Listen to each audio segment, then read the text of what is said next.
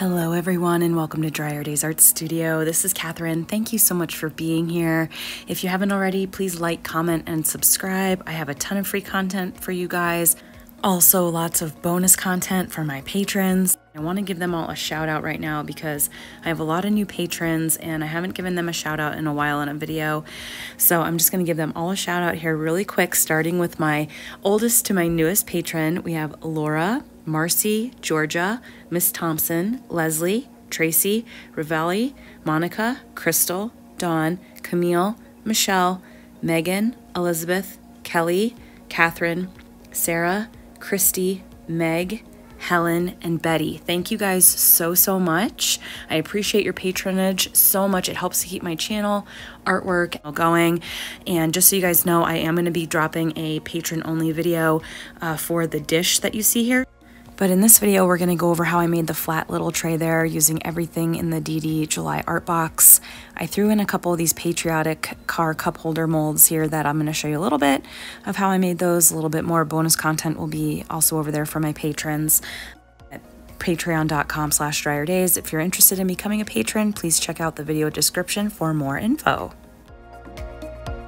This box was, again, another big hit. You guys sold out the June art box. This one is close to being sold out. If you're watching this video and the box is sold out, I will list all the products individually in the description below so that you can find all of this great stuff. We have a couple new products in here that I'm excited to bring you. So let's get right into this. So as you can see here, I'm kind of cutting up a few pieces of the Watermelon Fantasy Film. That is a brand new fantasy film to my store, and I wanted to include that in this box. July, you know, is so hot here in the US and kind of muggy, but also bright and sunny. And so I wanted this box to really feel warm and sunny and have golds and yellows and oranges and reds, just really nice warm stuff. So I saw this Watermelon Fantasy Film and I thought this would be perfect in this box. I like to give you guys kind of an array, like some silicone products, some films, some textures, pastes, mica pigments. So you guys just are eating this box up. I hope you are loving it. And again, if you're watching this and the boxes are sold out, do not fear because we will have these products also in the store. As you saw with the patriotic little cup holders, I like to throw in sometimes little bonuses for you guys in the boxes. And so I have a couple of those molds available in the store, not many, because I just wanted to kind of have that for people who bought the box, but sometimes I get a few extra. So if you do want those patriotic silicone mold car cup holders, you can find those in the store. Again, everything will be linked below. But here I'm just kind of forming a shape with my fantasy film. As you can see here, I'm really rubbing out bubbles because we can get some air bubbles under the fantasy film. And then when we pour our resin in, that air is stuck under there. And then if you demold and you want the bottom to be the side facing up, obviously you're gonna have some air bubbles and pockets in there. I've shared that in other fantasy film videos, but I know recently a lot of people have been buying the fantasy film with questions about that. You know, air bubbles are something we struggle with in resin all the time. So just be mindful of anything, not just fantasy film, but even textures that you're laying down. Sometimes we can get little pockets between stones and stuff, and then that will cause those air bubbles that will then be stuck there as your piece cures.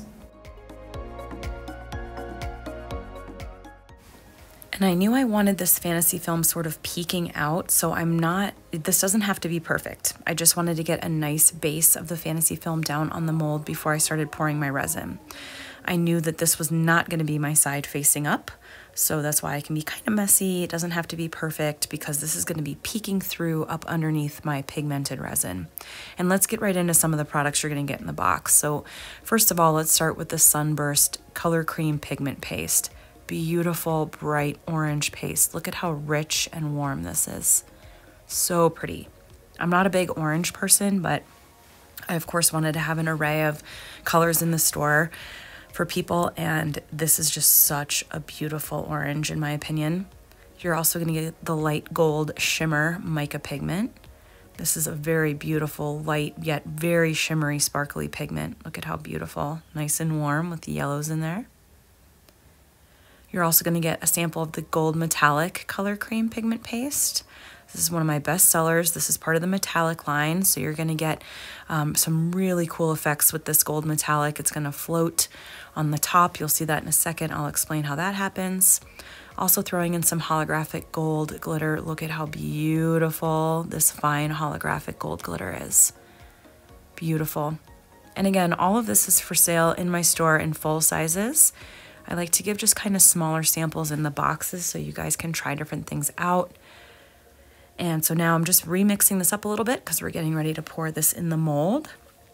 Just making sure it's really nice, fully mixed, and just going to come in with some sort of random lines here, laying down that beautiful sunburst pigment. And now I'm going to use the light gold shimmer mica pigment next. I was really pleased with how these two cured next to each other. Beautiful colors together. I love this mica pigment too because it is a mica, but it's so shimmery like a glitter.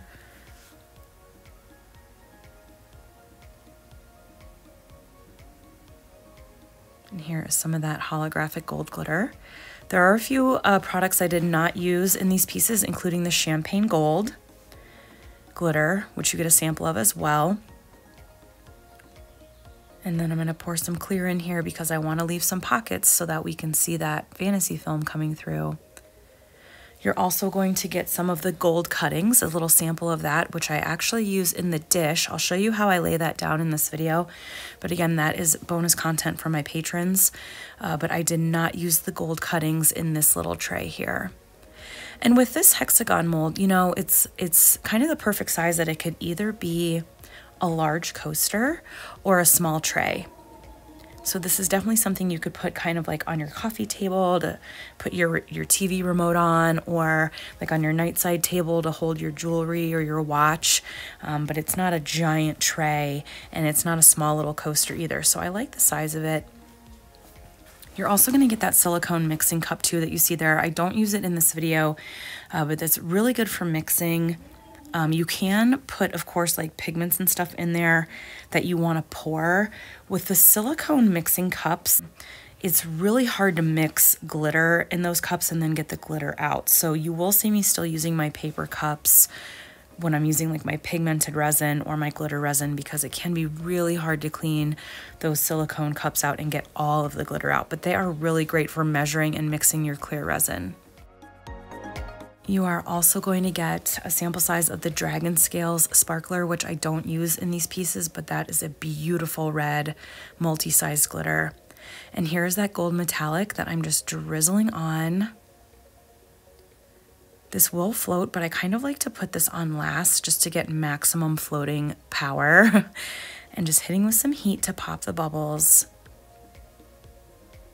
And then spritzing it right there with some rubbing alcohol. And you can see how all these colors just morph and start to move together with that rubbing alcohol. And that rubbing alcohol is going to help pop bubbles, but also help that gold metallic float. So now this is 24 hours later, and I am doing a second coat because I wanted another layer, but look at that gold metallic there already floating. And so I really like that middle section, how it's floating like that. So I'm going to avoid it with my second layer of resin here. And just drizzling on some of that light gold shimmer pigment. As you saw, I drizzled on a little bit of the sunburst. We're going to add a little bit more of that holographic gold glitter because I wanted to see a little bit more of that sparkle coming through. But they all really blended beautifully together in that first layer, in my opinion. I think they all look gorgeous together, these colors. And now just going to kind of fill the rest out here with clear resin, because again, we can see that fantasy film peeking through pretty nicely underneath, and I want to keep that.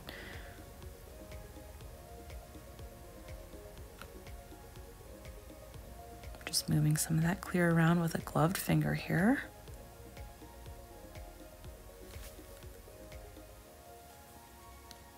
It's kind of nice when you already have a base layer of resin too, because this layer will almost like stick to that first layer, so there won't be a ton of movement, which is nice because I don't want to lose too much of that first layer. I just wanted some of my colors to pop a little bit more and to make the finished piece a little bit thicker. So here again, I'm going to show this piece for my patrons, but I did just want to show you using some of the gold cuttings, sprinkling that down onto a dry mold. There's no resin on the silicone mold at all. and just getting that started with those cuttings. So here I'm using some red, and I'm going to use some deep blue mica pigment. Those do not come in the box, but I just wanted to show real quick how I started some of these cup holders so you guys have an idea. I also used some of my red velvet cake glitter in there, beautiful red, and just filled out these little molds. They turned out so, so cute. I'm going to show a little bit more in depth on these too over for my patrons, but giving you guys a little bit of an idea here, using my silica brushes from my store, that will be listed below as well. You can find all of these products in the description. Okay, so here's that first one that I made for you guys. Look at that watermelon fantasy film. You can see it peeking through here. I am just going to sand my edges and that piece will be done. Here are the cup holders finished. Look at that beautiful red velvet glitter in there. The red pigment is a beautiful true red, and the deep blue is just the perfect blue. Here are the pieces done inside my house. So out of the direct sunlight, I was hoping you could see the layering that we had happening here. It's a little hard to see, but the layers in person are so beautiful. And then here is that finished little sculpted dish that I made for the patrons over there. Beautiful how that turned out. I just love how you can see that fantasy film, and you can really see here the different colors we get depending on where the light is hitting that fantasy film. Beautiful and warm, but almost inflections of like green and blue in there almost too. And just showing how you can see that metallic really shining from that gold on top as well. Well, I hope you guys enjoyed this video. Thank you so much for watching. Again, please like, comment, and subscribe.